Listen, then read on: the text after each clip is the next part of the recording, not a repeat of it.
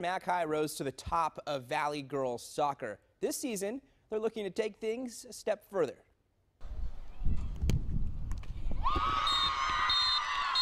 "2017 was a year of highlights for Mac High. A district title was followed by a trip to the regional semifinal. The young Bulldogs season ended in the Sweet 16. We did well in the Valley, but going up there, we needed a lot more practice. 4 players graduated from last year's squad, including leading scorer Anna Hover. Replacing their top striker will take a group effort. We needed to work more as a team and maybe not be so dependent on like 1 or 2 people. Everyone is important and everyone plays a major role. Like there's no this person or that person. 7 sophomores make up the team's young core.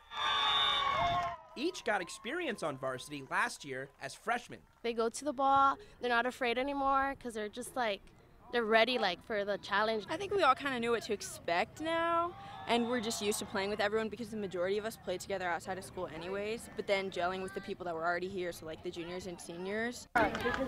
Wait, rock, paper, scissors, shoot! Easy to see, there's lots of chemistry on this young team.